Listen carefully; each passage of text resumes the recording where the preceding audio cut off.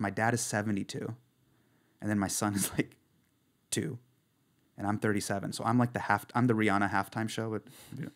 And they're both on like two ends of the couch, like on the iPad, doing the same thing, being like they're both angry at the iPad, and I'm just in the middle. I love this. But I'm hurtling towards this. I'm hurtling towards your father. Yes. Yes. Like, it's good.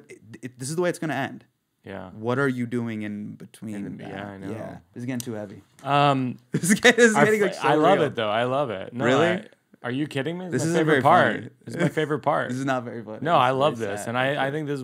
I hope this is what your next hour is about. So you are currently working on your 3rd hour. Yes. And that I want to do as a special. Right. Yeah. And so this is your favorite part? This moment right process? now is my favorite part of the process. Yeah. Why? Describe that to me. It is all blue sky and possibility. Yeah. And it could be anything. Mm-hmm. There's parts of it where, for people that aren't comedians that are listening to this, your show gets to a certain point where it pretty much is what it is, and then you just have to hit like human retweet every night. Oh, interesting. You're like, Chicago Theater, 8:00, retweet it. That's really interesting. So whereas now it is the creation period. Yeah. Anything's possible. Put the beginning. Yeah. Do the beginning at the front. Right. You know what? Actually, don't even do your closer. Right. Don't do it. Don't do it. Yeah. Yeah. And I'm gonna go back and forth. This is the way my mind works. So I'll go between basketball analogies and comedy. Okay. And my friends make fun of me about this, and they're like, "Why do you do that?" And I'm like, "It's the only 2 things like I know." Okay. I'm not gonna just like jump to another sort of metaphor. So when you start out, you like learn like very basic fundamentals. Or they go, "Hey, you have the mic and the mic stand. Don't keep the mic stand in front of you." Right. So there's like early performances of me at the Sacramento Punchline, and there's like a fucking mic stand in front of me, and like, what are you doing? Mm-hmm. Like, it's very basic. Like, put the mic stand behind you and continue. Right. Right. Early Early lessons in stand-up comedy. very early lessons Yeah. or whatever. Same thing with like just shooting form, just like, okay, get it in a pocket here, use this as a guiding thing. Yeah, and just follow through versus like when you go play pickup, say on West 4th, and there's a guy in like khakis and dress shoes, just straight up doing anything and everything. And you're like, oh, I think this guy's here for cardio, or he's having some sort of mental breakdown and he's playing pickup with us right now. Right. He doesn't really play basketball. Right. I think that's me. Yeah, sure. Or you can tell by like the way they like shoot. Like, oh, they're shooting from here, or right. Yeah, there's no. So the basics, the fundamentals. Yeah, same with stand up. Okay. All of that's really important, but at the same time, things can be so rigid and comedy class-ish. Yeah. It becomes set up, punch, tag. Yeah, it becomes predictable. Yeah. It becomes. I expect and I already know what's going to happen. Yeah. And one of the things that you love or I love most about art and the form, at least the form of comedy, is like, you got to surprise me a little bit. You have to.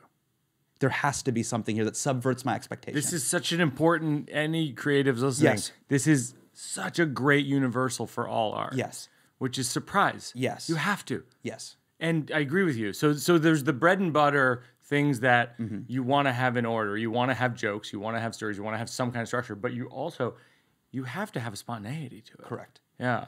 Spontaneity. And then another thing that I felt like, I got to work on this a little bit more, and I have to be deliberate about it, is this feeling of like fun. Yeah. And you get to a certain level and you got to do so many shows on the road, and you're just jamming the show into like, oh, it's got to be this, and this has to close cleanly, and then go to this, which is all very well and important. Yeah. But I don't know if you've experienced this. You can also become a caricature of yourself. Yeah. Of like, Birbiglia is going to do the Birbiglia thing, and he's going to Birbiglia his way out of it. You had Jim on this. Gaffigan will have a Gaffigan way out of it. Yeah. Mulaney, we'll all have our moves. And you're not defying expectations. In fact, you're just delivering straight up on expectations. Yeah. And then this is for me personally, is like, are you surprising yourself? And there was times, especially on the last tour, I was not having fun on the road. Yeah. This actually isn't fun. Yeah. And I'm not like surprising myself in new ways. Yeah. In discovering new things. And to go back to basketball, did you see the Steph Curry doc on Apple? No. TV Plus. I can't wait now. Oh, it's great. Now that you're saying it's really, it. really, really wonderful and fantastic. But one of the things I hate about Curry being a Sacramento Kings fan is I hate the Warriors and the Lakers because the Bay and LA always shit on Sacramento. Yeah. We're a very common punchline. That being said, as Steph is entering this final chapter of his career, I do have to give him props and be like, you're fucking amazing. Yeah. You're great. But more importantly, and the lesson that I took away from him is he's having so much fucking fun. Wow. And when I watch him play, I'm like, oh, he's not doing the set. Fuck, he's not doing the set. Interesting. In fact, he's like doing the Sunday brunch set while Estee's watching and being like, oh, my set? Goodbye. Oh, he's doing the Montreal showcase while Robbie's in the room at comics. And you're using so many names that people don't know. And he's fucking punting it. He's like, oh, this. So oh, you're this. saying Yeah. Steph Curry in basketball is doing the equivalent of in stand-up comedy, doing a set, throwing away your set list. Yeah. Disregarding whether the booker for Montreal or the booker for the Comedy Cellar is stage. Watching you Yes. on the biggest stage. Yes. Yeah. That's interesting. While his like mouth guard is like hanging out of his mouth like this, being like, "Oh, I'm not even trying right now." By the way, oh, you're wearing a mouth guard for protect. It's as if a quarterback were to do a play in the fourth quarter and have his helmet just hanging off his head. Be like, "Oh, I'm not even gonna pull it down. I don't care."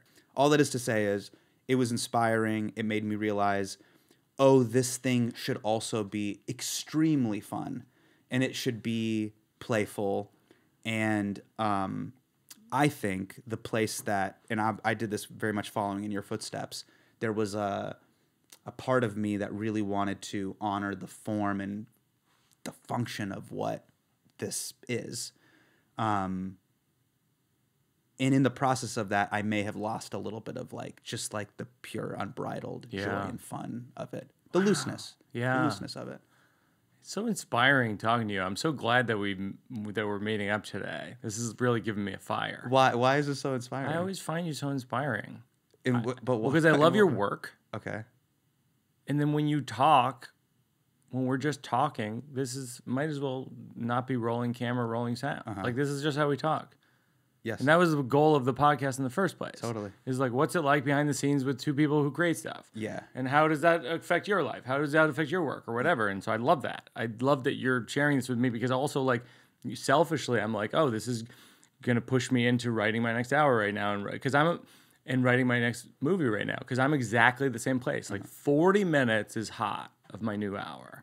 I was just at a club in New Jersey this weekend. I was like, 40 minutes is ready to go. And it's like, what's the other 40 and what's the arc? Right. For me, that's what it is. Yeah. But like with your specials, they have an arc. They have they bring you on a journey with you. Yes.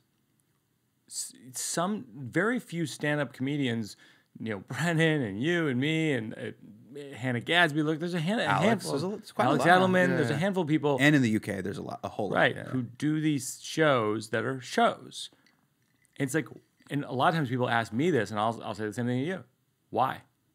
I have my own answer. I'm curious why you do it. Oh, interesting. As opposed to just doing an hour of straight stand-up. Yeah, for me, at least the selfishly, like, I found myself to be, I was trying to be as, like, green room, I'm hanging with my friends, conversational, funny, and interesting on stage. Yeah. So, like, there were times that I felt like when I would talk to people about comedy or about my set or the thing that I'm working on, they'd be like, oh, that's really interesting. But kind of like my Rooster T. Feathers 7-minute set could not capture that. Yes. So it's like, how do I show you how interesting and again, the audience is like, what's Rooster T. Feathers? The Rooster T. Feathers is a comedy in club in Sunnyvale. California. That famously does not have a green room. You actually have to like hang I out. can't believe we work in places called Rooster T. Feathers. Yeah, next to a tire shop. The Stress Factory. Like, what are we doing? Yeah, it's like like yeah. But I also there's a photo of you in Rooster T. Feathers. There's a photo of there? Jerry Seinfeld. Yeah, in Rooster T. Feathers. Yeah. Wow. Yeah, from like a booklet from like 1981 or something like that. That's so funny. Well, you know that yours and my history goes to Montreal Comedy Festival. You did New Faces as well as a gala, and I want to say it was like 2013-ish. And you were so cool to me. You're very nice to me. Well, it was funny because, I mean, it's selfishly nice. I didn't know you. I just saw you on stage in real time. I go, this guy's hilarious, which is the best way to, as a comedian, it's the best way to meet somebody. You don't have to fake a compliment. When you meet them, you go, hey, Grace, Okay, all right. that was good. Oh, yeah. That was it. Yeah, it's good stuff. Yeah. No, because it's like the greatest gift when someone's hilarious. That's very cool. And you were Thank you. a young kid, and I was just able to be like, yeah, dude, come on, you amazing comic. Thank you. And then I was like, where are you from? And you were like, Davis. I go, playing Davis in like 2 months. You should come. You should come open for me if you want. You go, absolutely. Cut to, you get the Daily Show like 3 weeks later. You're like, hey man, I'm moving to New York. I can't do it. I'm moving to New York to be on the Daily Show. Can my parents get tickets? And they did go. They loved the show. Yeah. And so we met then. Yeah. Here's what I always think about working it out in relation to, if you have this person here, what's your burning question? My burning question for you is, you had success fast. What did it feel like to have people resent you? Because they probably did. So I was 30 when we met. So I wasn't. Yeah, you're young. Is that young for comedy to make it? Come on. 30? 30 is like, I think young. I mean, if you real young would be 24, 25. Yeah, I mean, considering what I gave up. So I was supposed to go to law school, and then I deferred and then denied my admission. Wow. So I basically like perfect for plot points. burned the boats. Yeah. At 25. Yeah. So those 5 years before I was a very stressful time for me personally. 20 through 25 to 30. 25 through 30. Right. Because at the time I was like, oh, you basically took a really great career path forward and you set it on fire. Yeah. You didn't do the part-time thing. You didn't go like, oh, I'm an L1 student by day. Yeah. And I do stand up at night. Yeah. You really believe this is going to work. Yeah. While, you're a feature act occasionally at Tommy T's Comedy Club in Pleasanton. Love the name. Are you out of your mind? You know what I mean? Tommy T's. Tommy T's in Pleasanton. Yeah. Wow. Yeah. And so what was the cutoff was rejecting the acceptance into law school. Yeah, it was basically, if you give yourself an out, you're always going to be like 1 foot in, 1 foot out. Yeah. You're going to do this part-time. And everybody that I looked up to in the Bay that was like really serious about it, Ali Wong, Moshe Kasher, W. Kamau Bell, Arj Barker, all of them, they were like all in. Yeah. And this, like when you're coming up, there's the, okay, we all like this, we're all passionate about it, and then he's like for real, all in. Yeah. But I imagine, from what I understand about you, you were that at Georgetown, right? Yeah, it was all, once I got into the improv group, I was all in on my whole life being comedy forevermore. Wow. Yeah. So that like 19. Yeah, 19. Wow. That was wild. That is wild. Yeah. Because it was just a real inflection point. It was like a true kind of like, I want to do this. And then once I got the improv group friends, I was like, oh, these are my folks, and I feel that, by the way, I'm 45. I feel that today still. Like when I see like you and Ronnie like going at each other. Yeah. I love that. I'm like, that's why I love being a comedian. Yeah, it's the funnest. Like to me, it's like a life choice of like the types of people you like to be around, like to give each other a hard time. And it's I don't know, but what I was gonna say about the Ronnie thing too is, like, you and I are close friends, but we don't roast each other. No. And I was thinking today, I was like, what would be your roast of me? Oh, wow. Because I got a lot on you. I would have to. I would, if I had to do it, I would like do. I would do an act out. It would have to be. It would be very physical, and I'd have to take a joke, and then I would like stretch it out. And I would kind of putter. I would putter out the Putter. Yeah, putter. Softly putter. Yeah. Mine of you would just be like literally what Trevor Noah said about you, which is like you and Bina or Indy and Barbie and Ken. Right. Like, you look too good. Like, my thought about you is like, how long does it take you to get out of the house? Your hair looks perfect. Okay. Everything looks nice. Your shoes are perfect. Uh-huh. It's like, how long is it? What does it take you? An hour? No, it doesn't take me an hour, but that's very, very sweet of you to say. That's very sweet of you. That's very sweet of you to say. I'm just going to accept the compliment. We don't need to go down You're this a beautiful couple. Oh, thank you. Yes. You're very beautiful. With beautiful children. Yeah. I don't know. You know, there's certain people in your life. And by the way, people don't know this. People don't know. I'm going to say, you can cut this out. Okay. People don't know. People think you and Mulaney are like very nice guys, which you are. But people don't know. You can fucking suplex people through tables. Yeah. Like if you play WCW versus NWO on N64 and it's like reverse and then they fucking suplex you through a table. You are so good at being like, nice guy. And then you tap, and then you like fucking reverse it and slam through a table. When I did the correspondence dinner, dude, Mulaney would send David Angelo and me these fucking haymakers. Oh, yeah. That would just Mulaney is body people. brutal. Yeah. Brutal. And he would have 12. He could just like... Yeah. Yeah. ChatGPT, just like... For me, it's because... It was incredible. I came up at the Cellar Yeah. in the early 2000s just getting bullied by like Patrice O'Neal, like and Todd Lynn and all these guys who were like the great bullies. Yes. Like the greatest bullies of The all greatest time. ever, yeah. And so honestly, I didn't even really hold my own with them. I just stayed alive. Yeah. And by staying alive, I got good enough to just be like, all right. So what was your Tai Chi? Because were you at that moment? Because at that moment, you were probably like Mike Birbiglia, Conan guitar set. Yeah, they would bring that up quite a Isn't that bit. crazy? Like I knew you before I knew you. I know. I was like, oh yeah, the thing, and then he had this like other special. Then there's 2 Drink Mike. And I like knew you, and then now I know you. Like I have your number and I can text you and I can call you. It's truly bizarre, the whole thing. It's so surreal. No, I mean, I first of all, I played guitar early in my career. I tried a lot of things. Yeah. You try everything when you're starting out. I sounded like Mitch Hedberg. Yeah. You know what I mean? Like, Yeah. you just copy everything you see. Sounded like Stephen Lynch for 5 minutes. Sounded Yes. like Mitch Hedberg for 5 minutes. Sounded like Greg Giraldo for 5 minutes. But your story's so inspiring to me because of that. Oh, but the thing that you have, the secret special skill you have, that I feel like you don't sort of brag about is like you did that Obama thing and like you made fun of his playlist from the year. It's so funny. All right. And it's so bold because like... But is it though? But yes. Mike, is it? Yes. Because I would be like, oh no, like what if he just cuts this off? Oh. You know what I mean? What if he goes cold? Okay. Don't you have that? Because you have a thing in your personality, Yeah. which isn't in your offstage personality, which is your shit starter. Your onstage persona, like you start things.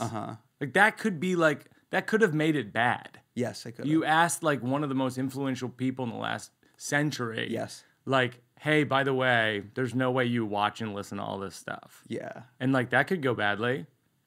What were you thinking in that moment? What was the calculation? So the calculation in that moment is like, they're always, what I try to bring to these interviews, whether it's like President Obama or Prime Minister Trudeau or whatever, there has to be this like, so I have a text thread with all my boys that we grew up in high school together. So we played basketball since we were in middle school. We're called Hit Squad. Okay, we played in like basketball. I've heard of you. Yeah, sure. Yeah, of course. You know Hit Squad.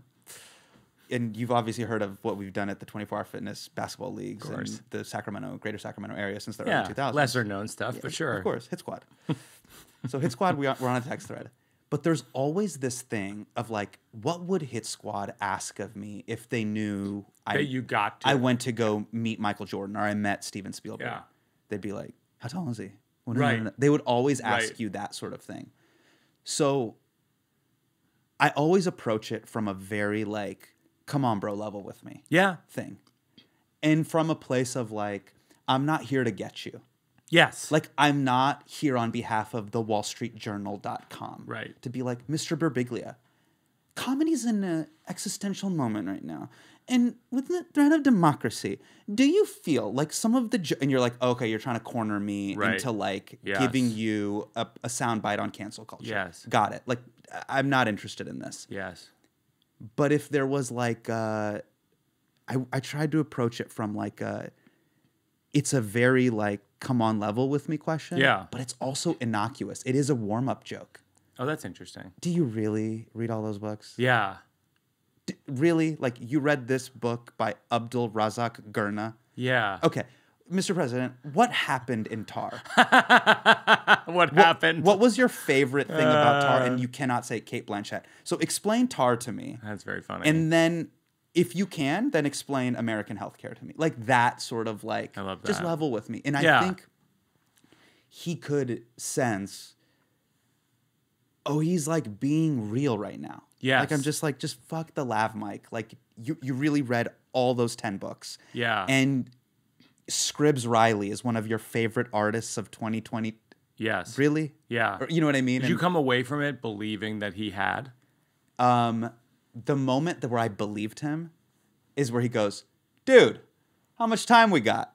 And I was like, oh, I like tried to check your cred. And you're like, don't.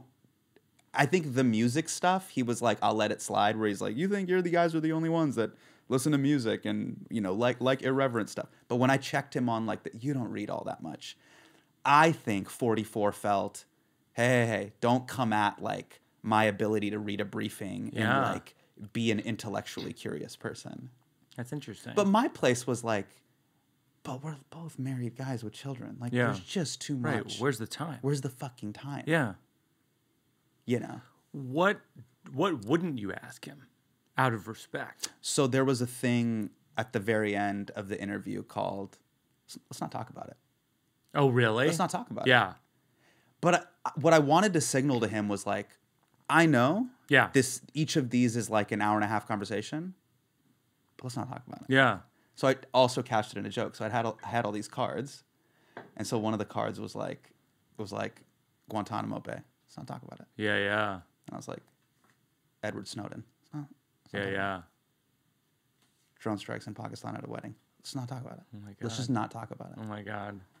And then I was like, boxers, briefs, commandos in chief. And then he's like, let's not talk about it. I go, classified, I know. So what I did is like, what I wanted to do was each of these alone.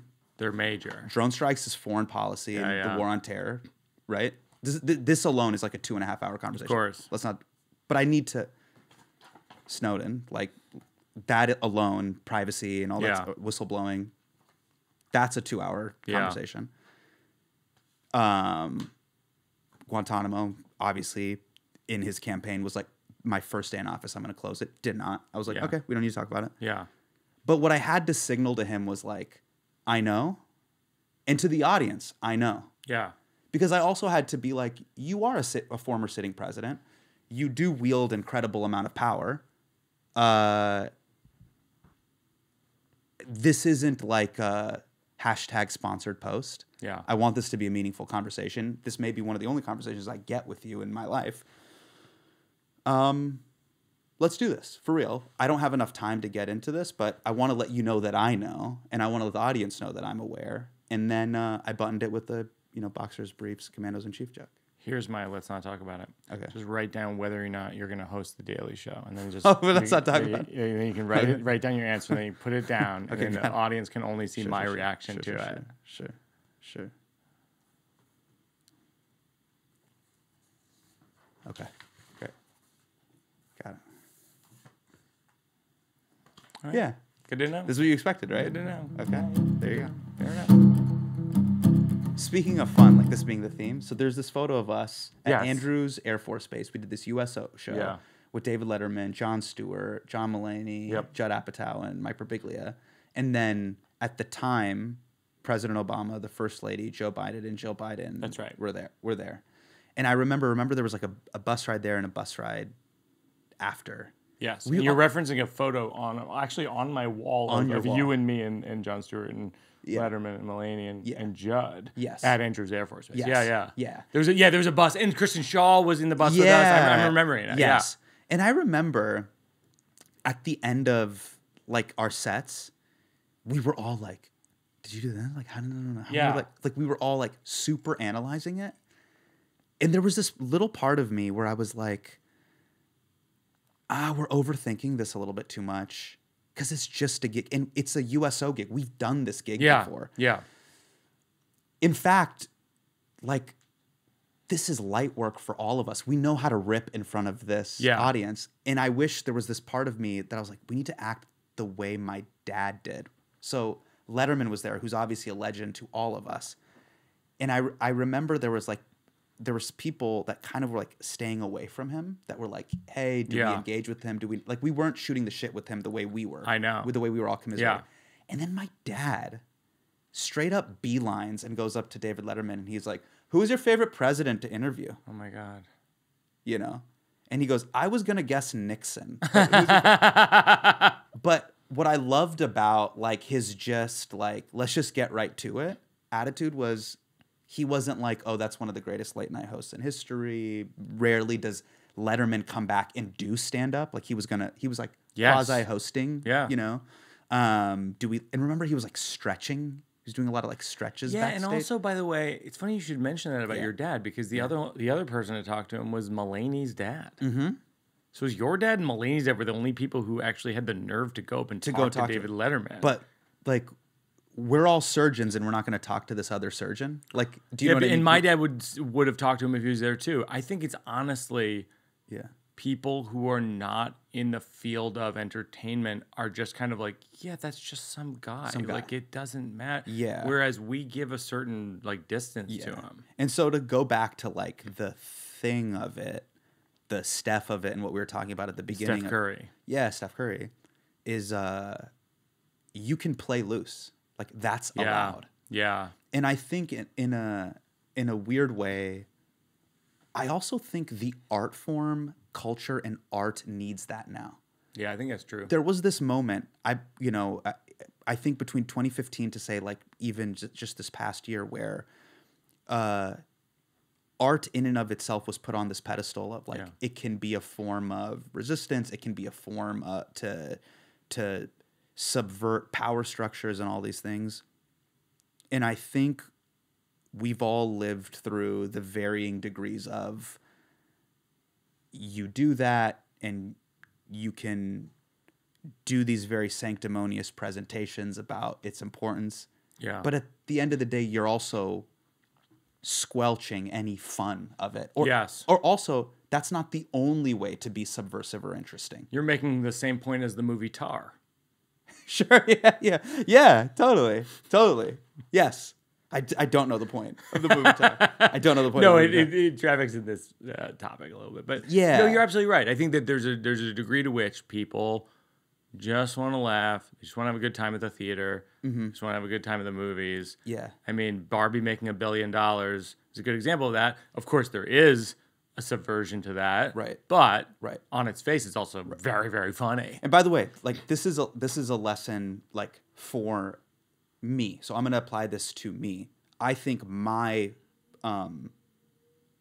work would be more interesting if it was that. So this current show that I'm doing, the new hour that I'm doing, and I'll start taking it to bigger theaters very, very shortly. But one of the guys who opened for me, he said this to me privately backstage, where he was like, hey, it still doesn't have like that like big like Hasan Minhaj like point at the end. Like I'm waiting for the point. And I'm like, I don't think some of the themes that I'm exploring have this clean like bow tie and it's all done now.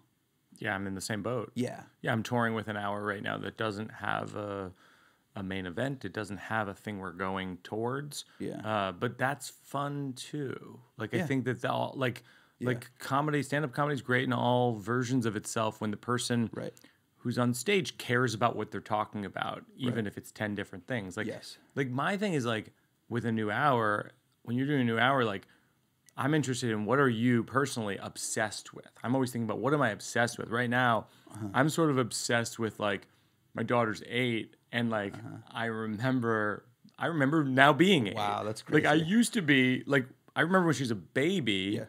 It's kind of like, I have a joke about this. It's like, when you have a baby, it's like an animated sack of rice. You know what I mean? And then it's like a person who's like, Dad, I'd like to have dinner now. And you're like, oh shit.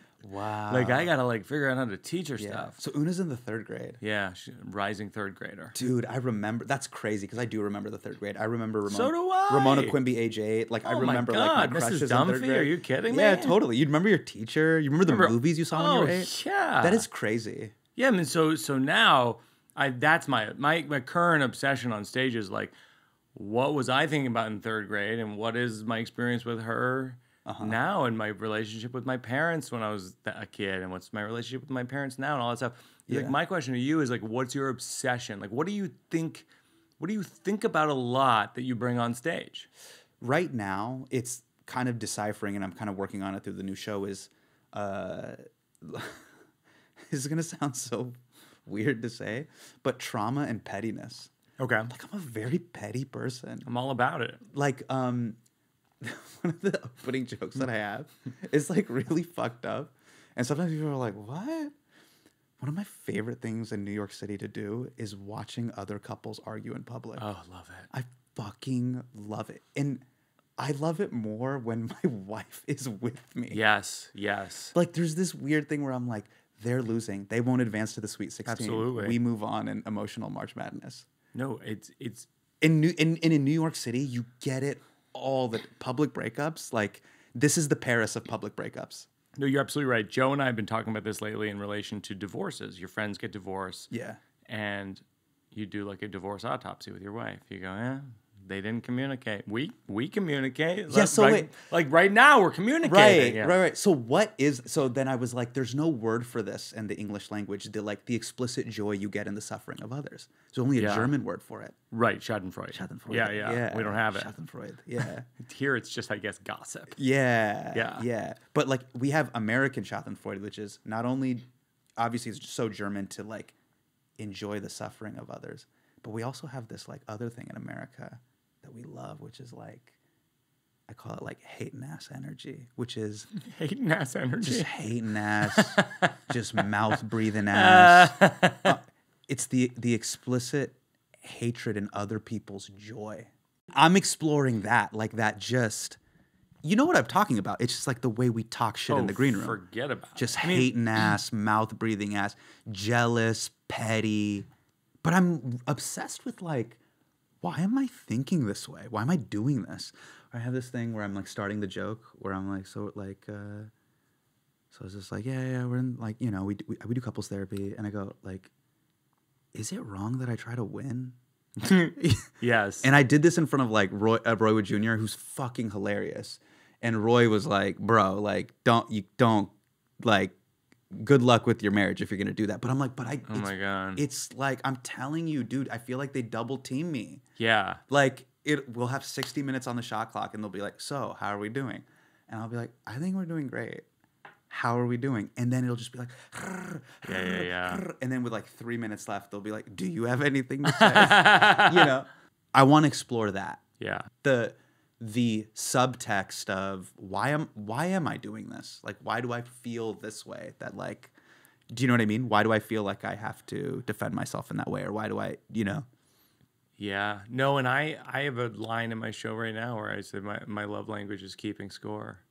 Yeah. And it's similar because it's like, because if you think about it, like a majority of my time is with my wife and my daughter. Like, right. It's probably 80% plus of my time. Your time with Bina and your kids is probably like 80% of your time. Yes. And it's like, it becomes, and I wonder with you, like, how do you draw the line of like, well, that actually is one step too far. It's similar to the Obama thing, except it's with your own wife. Did we talk about this? But what I will do, and this is where I just give like Bina just so much props. She lets me be me. Mm-hmm. Like she does not put constraints on that. Yeah. And basically her rule is like, you can let it fly at the cellar at these like small shows. Yeah. Before it goes to Netflix yes. Can you show me the doc? Can you show me the Google Doc of what's about to go live? Yeah. Or like before it goes to let's say the Chicago theater, like big theaters. She'll be like, "Can I just see what you're kind of saying?" But she's never pumped the brakes on the exploration phase of it. But then like I'll show it to her. I'll be like, is there anything that you feel like I should change or feels like mean-spirited? Or is there like a blind spot that I'm having where you could just like dunk on me here? Well, that's what I find is like Yeah. when I run stuff by Jen, more often than not, she'll point out something Yeah. that is true also, but is contrary to what I'm saying. Yeah. Because the best jokes are, I think, multi point of view. Yeah. So like there was something that we were chatting about. And I'm like, oh, I gotta figure this out. Like we were chatting, and I go, hey, Bean, have you ever felt? This is like the thing I was trying to talk about was like being in trouble in your relationship. Yeah. Like a feeling that you get like, oh fuck, I'm in trouble. Like fuck, I'm in trouble. And I have this whole chunk about like in therapy. Therapist asked me like, what's your a lot of people like you that are like first generation immigrants, you have this thing called like good boy syndrome. You feel like you want to make everybody happy. You have like your family, you're sending money overseas to cousins and stuff. You have your brother-in-law, sister-in-law. You have all these things. But good boys sometimes are like hiding a kink. There's something inside them that they're not sharing. Yeah. Like what's your kink? And I'm just like, I don't know, like acceptance. You know, like my biggest kink would be like if, just my dad came up to me and was just like, no one's mad at you anymore. Oh my God. Anyway, so there's that idea. That's a great one. Yeah. So I love that. I'm just working on that, right? And then no one's mad at you anymore. No, yeah. I have the same thing. Yeah, like you're just not in trouble. And then I was talking to Bean about this. She's like, really, are you going to do a kink joke? And I'm like, it may or may not make it in. But I was like, have you ever felt, I go, Bean, have you ever felt like you're in trouble? My whole life, from the moment I was leaving the house when I was at UC Davis when I was 19 to go to the Punchline or to Tommy T's or to go do the open mics. Yeah. I would like sneak out and I'm like, fuck, I'm going to get back at 10:38 p.m. and I'm going to be in trouble. Yeah. I'm going to be in trouble. I have to plug this hole sometime. So I'm like, I feel like everything that I've done the majority of my adult life has been some sort of burden. Like, oh fuck, he's doing the thing that he's doing, right? Yeah. I go, have you ever felt like you're in trouble with me? Yeah. And she's like, no. And I'm like, that's so interesting. That's great. It's funny because like when you're saying the whole "am I in trouble" thing, and Jen and I have this conversation a lot of like, she'll be like, "Am I in trouble for this?" or "Are you mad at me for this?" And it's like, it actually is rarely true. Oh yeah. I find that like most times that she'll say something like that, I'm like, no, like, but also I think it's more like there's an accumulation of, each other. And Gaffigan and I were talking about this the other day on the podcast. It was like, the person so well that you can just squash them if you choose to. And so as a result, the person in some ways it's such a perverse amount of power over you. You guys both are Oppenheimer in this situation. You have your emotional Manhattan Project. Yes. Yeah, mutually assured destruction. Yes. Sure. But don't you think? Yeah, totally. Did your parents ever apologize to each other? Like, have you seen your... Not that I've seen. I will call and... Isn't that crazy? I'll follow up. But I don't think so, no. You never witnessed your father say to your mother, I'm sorry. Or vice versa. No, although there's things about my dad that, I'm working on a joke right now about how when I was a kid, my dad would shout, all you want me to do is send the check. Just send the check. And I remember as a kid just thinking like, Dad's crazy. Dang. And now I'm a grown up with a wife and child. I'm like, I know what he means about that. You know what I mean? Like, right. Like he's not wrong about the check. Like, so there's these moments you'll have of like, this ties to the Obama interview of like real emotional honesty.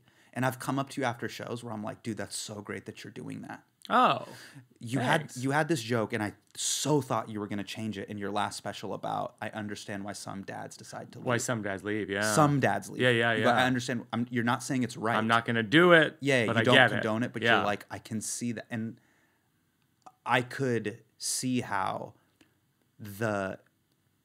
you can intellectually analyze that joke and be like, don't do that. Yeah. It could be considered cruel. It can be. There's all these other tabs that it opens up. Yeah. But what I loved about the joke, and you keeping that joke, is don't page A8 of the New York Times. Don't opinion like Right. Well, don't and it's don't Yeah. write this like there's going to be a comment section. Yeah. That's not what comedy's not for a comment section. Sure. Yeah. Correct.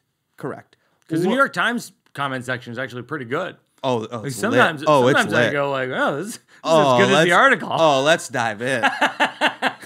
Take me to page A8 opinion article. I'd be like, okay, this is the hot take comments. Because what's great about that is that like that's being cross-checked. By the way, by New York Times readers. By New York Times readers. So that's like coastal liberal elites being Yes. like, okay, 324 comments just of relative sanity. I find them to be thoughtful. Yeah, very, very like thoughtful. Relatively thoughtful. Yeah. sometimes more than the writer. Right. Correct. You know what I mean? So- like some of them are like, yeah, that's a fair point. Yeah. And so at times, what I loved about it is there can be this obsession with what you are saying as if it's congressional testimony versus what I mean. Yeah, no, it's dance. It's start dance like no one's focusing on what I watching. mean. Yeah. It's dance like no one's watching. Yeah. Except it's right comedy like there's no comment section. Correct. It's like, but you're right. Like, But the soul of it, and I appreciate you keeping the soul and the smudge of it in. Well, it is an funny. emotional smudge. Well, it's funny because I say in that special, I go, for the first time in my life, I thought I get why dads leave. I'm not gonna do it. That's why I'm comfortable saying it, but I get it. And it's like there were like a handful of people who were like, that's a bridge too far. Yeah. But it was way outbalanced by people who said that was very moving to me, particularly people whose dads left. Wow. That was the most moving part of that whole experience. Totally. And so you also talk about another thing that I thought that was great that you kept in the special. And I'm like, keep this, please, for the love of God. You talk about your experience going to the red light district. Oh, right? yeah. And then you finish the story by being like, and by the way, like, I think I'm a good guy. Yes. And I think I'm decent. Yeah, I think I'm decent. Yeah. And what's really beautiful about that is like you can intellectualize that move and be like, I already know how this is going to get picked apart and how I could lose the audience or I could lose a reviewer. Yeah, for sure. And so what you start to do is what that does is you lose these like core soul moments that make the show great. Human beings, I think, are allowed to be messy, petty, complicated, not great. Yeah, sure. Make bad decisions. Yeah. And that's okay. I know. And I would say that part of it is actually needs to meet the current moment that 2023, 2024 and beyond needs more than ever. Well, I think honestly, I think this segues into what I would, if we were off air, I would ask you, and I'd ask myself too, is like, what do you think maybe in your next hour that you're going to crack into that's a flaw of your own that maybe you don't have a joke for yet, but maybe is just something that you think about sometimes, like, oh my gosh, I can't believe this is kind of what makes me not a good boy, to use your words. Totally. Probably the pettiness. That's interesting. Yeah. So in other words, like the pettiness of you looking at other couples and being like, they're not like us. Yeah, and all these like little things where I have to have. I mean, one of the things that I talk about in the show is I was like, yeah, I know there's something clearly wrong with me. One of my most seminal pieces of work is a 70-minute show that I wrote about a girl who wouldn't go to prom with me. And I wrote that show when I was 30. Right. That's fucking insane. Right. That is so... we are full Drake Petty here. I mean, we're petty Full king. Drake Right? Petty. Yeah, this is like nuts. Yeah. How could you? Why? What is wrong with you? Yeah. And so it's stuff like that I think is or like even I've been doing these shows with Ronnie where both me and him will be on stage and we'll roast each other. Go at each Hassan other. versus Ronnie, Yeah. Ronnie versus Hassan, or Hassan hates Ronnie, Ronnie hates Hassan, and we'll just go at each other. Yeah. And people will be like, "Whoa, this is like unhinged." What's behavior. the thing he says to you that you're like, that actually hurts? Is there anything? Oh, wow. I mean, he said one that just bodied me. I asked him, I think he got invited to Chappelle Summer Camp, and I said this on stage. I go, we're basically airing out our grievances as friends. And I go, Ronnie, I asked you if I could go to summer camp with you. You know what I mean?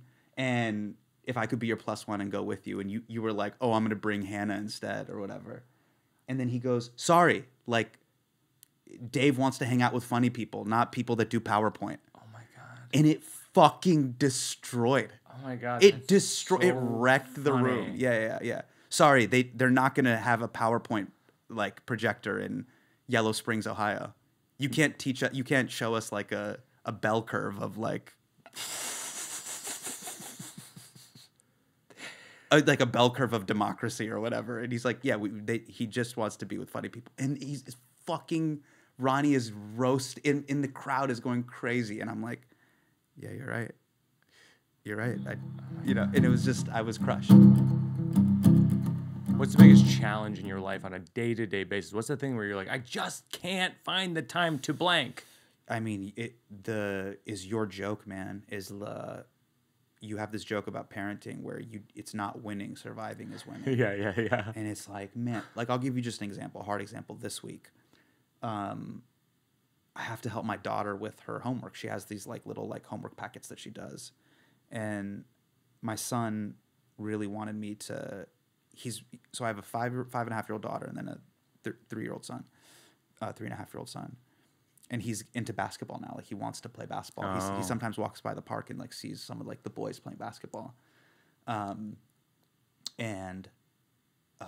wife was like, he really wants to play. Like you should take him to go play now. Yeah. When I tried to take him when he was a little bit younger, it was just too much. Like the ball's bouncing way above the rim's too high. It's just all too much. Sure. But he kind of like wants to like bounce the ball with both hands. Now I can see him. And just this week, I was supposed to take him to go do that. But he's dually conflicted because he's really into trucks and sand right now. Yeah. So he was in the trucks and sand, and then I went to go do that. And then I'm like leaving to go do this podcast. And earlier this afternoon, Bean asked me like, hey, have you taken him to go play basketball this week? You said you'd take him to go play basketball this week. And I'm leaving for the road tomorrow. Oh my gosh. And I'm like, fuck, I haven't. I have the ball. Like I have the little Franklin small kid size rubber basketball. Yeah. The tiny one, and just like we didn't get around to doing it, and it breaks my heart. And I'm like, fuck, I am a bad dad. And you're not. I mean, I think. But I like bought the ball from Ace Hardware. Yeah. Like there's an Ace Hardware down the street. I like have it in the trunk. Like I'm like, all right, we're gonna go do it. Yeah. But I got caught up doing his other things. But I didn't do the thing. I didn't do the memory, the core memory. I didn't do it. Right. But I think about this all the time with Oona because I'm just like, I could be with her right now. I could be downstairs. Yeah. We could be making a puzzle. Yes. You know, we could be watching the tennis documentary. You know what I mean? Like, but ultimately, then you think back to your own childhood, and you're like, oh, well, actually, like a lot of my core memories were just being with my friends or being alone. I know, dude. And then there's this thing of like, by the way, talking about the theme of being in trouble. This is like, I'm like, fuck, I'm in trouble. Not with her. I'm talking about like, I'm in trouble. Like, dude, am I a bad dad? Am I not pouring everything into this guy? Because what I mean by that is that like, I should have at some point, I don't know, if I could, I'm Monday morning quarterbacking here, but like, he's obsessed with chicken nuggets right now. Like he'll just eat chicken nuggets. So I'll get these chicken and I'll chop them a nugget into 4. Yeah. But this dude will just fist them and wolf them down. But what I could have done, and we were watching like something on PBS or whatever, like PBS Kids or whatever.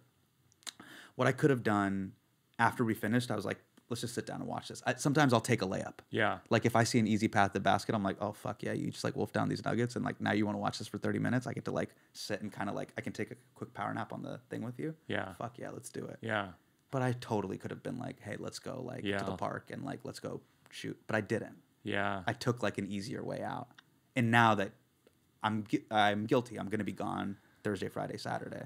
And I'm like, fuck, I could have done that. And am I a bad dad because of that? You're not. I mean, like, man, we've had a tricky summer because Oona.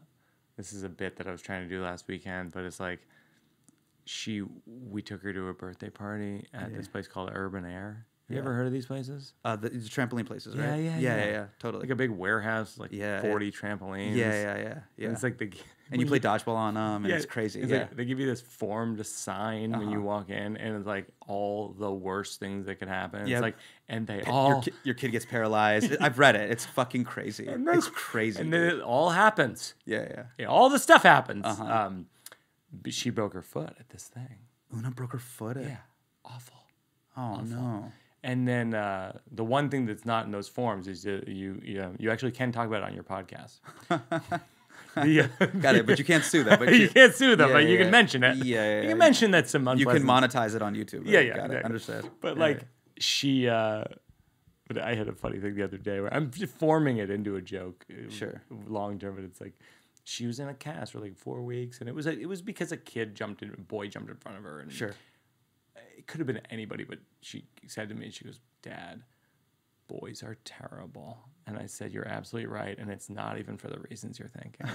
Oh, that's a great joke. That's a phenomenal joke. And then I started explaining the patriarchy, Yeah, and she kind of sure. like lost interest. Sure. Okay.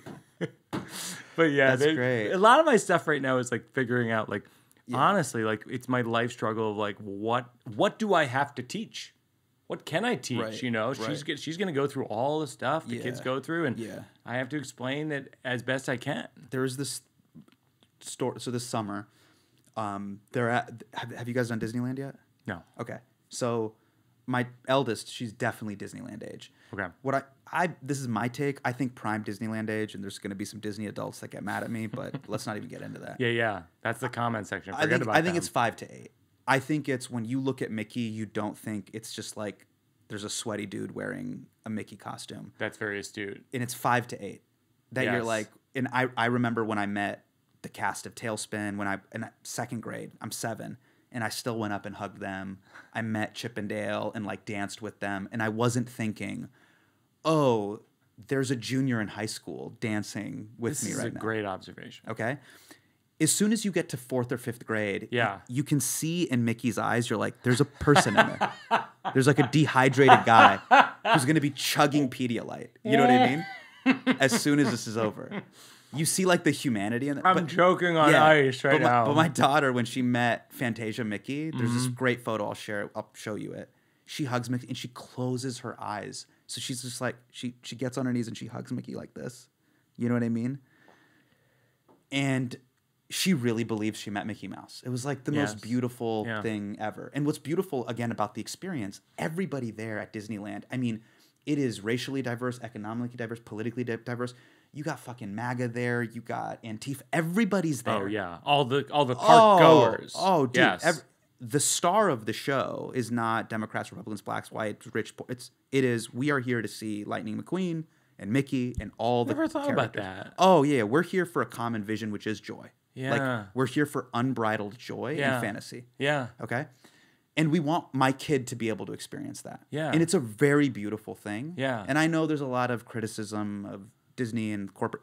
Yes, full agreement. I'm talking about just the idea of unbridled joy and fantasy of that. Very beautiful. But there was this moment where you go to California Adventure and there's this thing in Cars Land where you actually do the like Lightning McQueen racetrack. Yeah. Okay? You got to wait in line. It's like 2 hours. It's a lot. And everybody there is humbled by. It's really beautiful. I was just like, I'm fucking tired. My back hurts. I'm in cargo pants. But then this guy's in cargo pants too. And we're just in cargo pants with our fucking hats and our sunglasses and like the sunblock and just like chugging water with a backpack. And we are all humbled by life. Yes. Like right in that moment. Just life is straight up humbling us. But there's this family in front of us. They get to the ride. And the ride is really fast. And one of the kids, he's like 6. You have to be taller than 42 inches to ride the ride. He doesn't want to get on the ride. And we've been waiting, mind you, like an hour and 40 minutes. And the mom turns around and she's like, Brendan, this is your chance. And then she looks at him and she goes, we're not coming back. Oh no. You know? And in the moment, the kid like looks at me. In the joke, I'm like, you know, like, you're not coming back.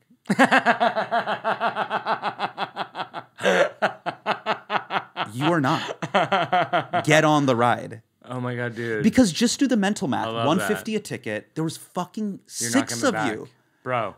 Yeah. Bro, and, you're and, not coming and they're from back. Cincinnati, so I was like, not even direct flight. You're not fucking coming back. Get on. Get on right now. Dude, that is a great joke. But it was like this allegory for life. Yes. No, absolutely. Dude, I had this thing, and it's like one of my dreams, and why like when I met you, I was just like, fuck, I met you or I met Mulaney. Like, or Dimitri Martin. Again, as a kid growing up in Davis, you guys did Conan. And on my Vimeo page, there's like Hasan Minhaj Conan submission v8.mov. Oh my God. So I kept sending it to V8. V8. Oh, I love it. And there's heartbreaking ones. Version 8 for the viewers at home. So but you can check the views, and some of them are still sitting at 0. For real? Yeah, so they weren't opened. And then when Conan ends, I was like, oh fuck, I never got to do. You gotta send it to Conan. I never got to do Conan. You should.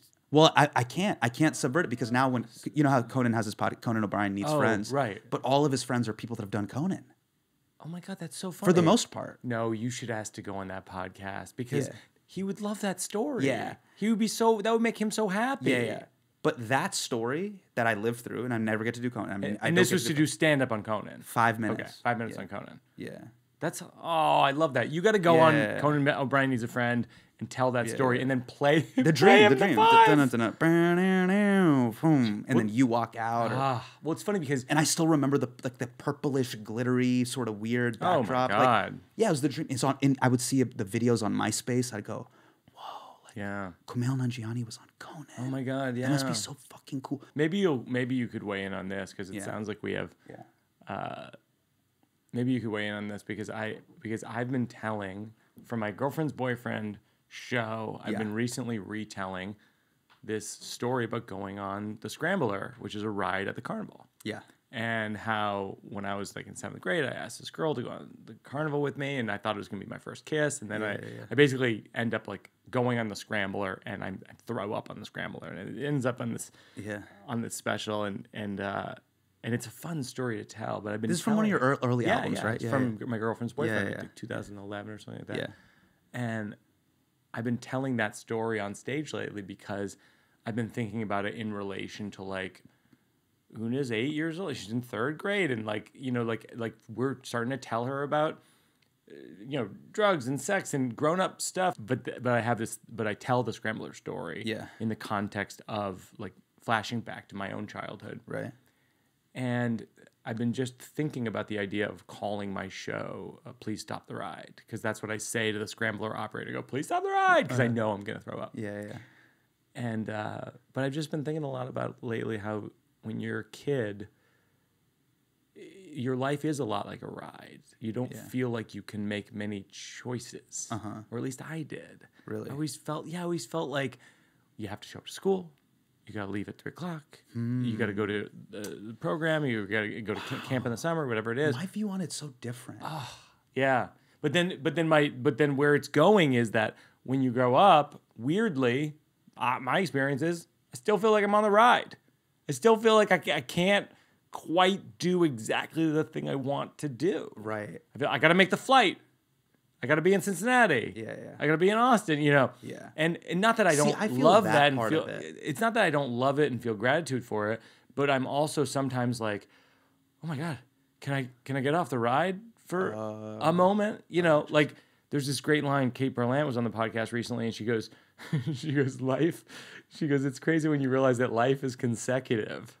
Oh wow. And you're like, that's great. Isn't that great? Yeah. But she's so right. Yeah. Life is consecutive. Yeah. So I feel like I'm grappling with that recently. Oh, yeah. So to me, the thing that I think about the most is like even when you were on the Scrambler as a kid, I just felt this as a kid, like there's this like unsigned rapper energy of like, you motherfuckers, just wait till I get the fuck out of here. Like then it's on. Because a kid is all possibility. The sun is rising. When you're on the ride? I'm talking when about you're a kid. When you're a just kid. A kid at all. When you have to go to that camp that you don't want to go to, or they take you to your aunt's place and you don't want to be there. You're like, just wait till someday. My time is my someday. Yeah. Your every debut rapper's first album. Just your Get Rich or Die Trying. Your 50 Cent's debut. Just fucking wait. You are the Marshall Mathers LP. Just fucking wait till I get signed. Just wait till I get out of this fucking house. Wow. It's on. The sun is rising. You are all possibility. The same reason why, like, if I meet Oona or if you meet my daughter or my son, what could they be? That he could be an improviser. He could be a doctor. He could be an engineer. He could be anything. There's all these possibilities.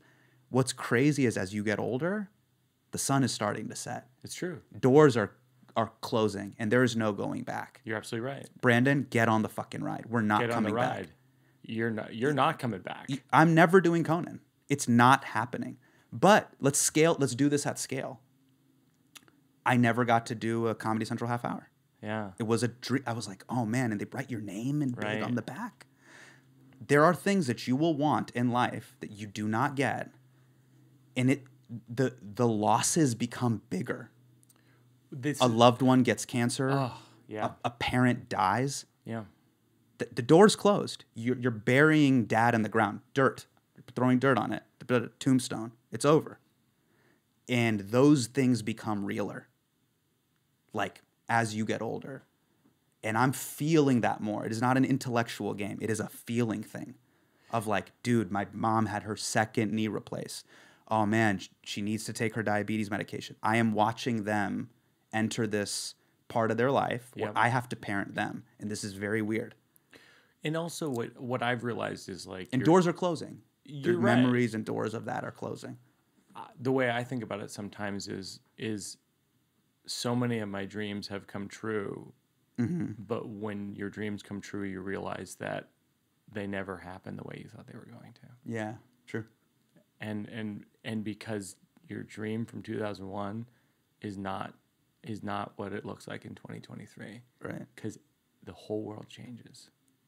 The thing that you thought that you could do Totally. is a 180 from what it was. Is that what your Letterman set was? Where you're like, I'll do Letterman and it'll change everything, and then it doesn't, and you're like, you wake up the next day and you go, oh yeah, still broke, yeah. still trying to figure out how to pay my rent. Yeah. So like that is what adulthood has felt like to me. Yeah. I felt like these doors kind of closing. Yeah. Or I can now sense doors closing. Yeah. Even in my body. Sometimes I'll sit on the couch, like I'm going back to Sacramento next week, and sometimes I'll sit on the couch. My dad is 72, and then my son is like 2, and I'm 37. So I'm like I'm the Rihanna halftime show. And they're both on like two ends of the couch, like on the iPad, doing the same thing, being like they're both angry at the iPad, and I'm just in the middle. I love this. But I'm hurtling towards this. I'm hurtling towards your Najmi. father. Yeah. Yes. Yeah. And so like I'm just like kind of like sitting there in between them. I love I'm that like, visually, by the way. I'm just like, okay, it's going this way. Yeah. And you know, my dad, his body type and my body type is very similar. So when I look at that, I'm like, this is where it's going, buddy. Right. Like, it's good. This is the way it's going to end. Yeah. What are you doing in between? Yeah, I know. Yeah. Oh my god. And that's where I feel so bad. Where I'm like, fuck, we didn't play basketball this week. That's gonna do it. This is getting too heavy. This is getting like so I love real. it though. I love it. No, Really? Are you kidding me? This is is my very favorite part. funny. This is my favorite part. This is not very funny. No, I love this, and I think this. I hope this is what your next hour is about. Yeah, stuff like this. Yes. So, okay, the final thing we do is working out for a cause. Is there a nonprofit that you like to support, and we will plug them on here and donate to them and link them in the show notes? One nonprofit that I love. I'm going to plug the nonprofit that my wife works for, Vituity Cares Foundation. Oh, nice. Which is great. Yeah. I will donate to them. I'll link to them in the show notes. Encourage folks to contribute as well. Yeah. Hasan, congratulations on everything. Like, you're just crushing in so many ways, and crushing as a dad. So you're saying I'm not in trouble? You're not in trouble. Not Your in kids trouble. are lucky to have you. Thank you, man. You are the Steph Curry of comedy. Oh, dude, that's not even true. But I appreciate Same height. it. Same height. Come on. There we go.